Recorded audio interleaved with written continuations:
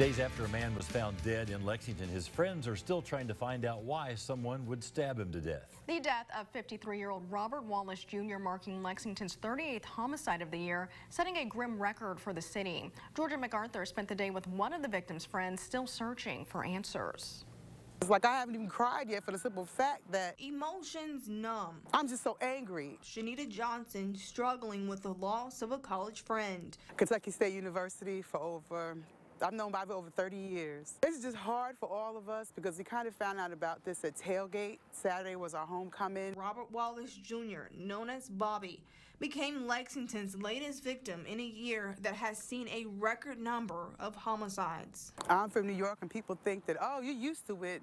No, there's no such thing as getting used to death and homicide. Wallace died after police say someone stabbed him to death on Friday night near the 1000 block of Bryant Avenue.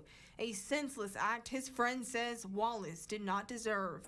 But he was just a genuine person that was loved by anybody who met him. He was a type that if he saw you on the side of the road, thought you were cold, he'd give you his coat. He was just a giver.